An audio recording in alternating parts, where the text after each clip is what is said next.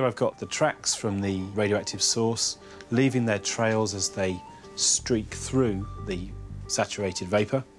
But on the small scale, let's follow one of those particles as it ionises the air on its way through.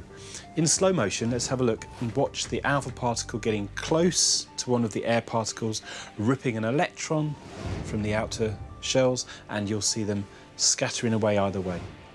So it gets close, it strips the electron and carries on moving.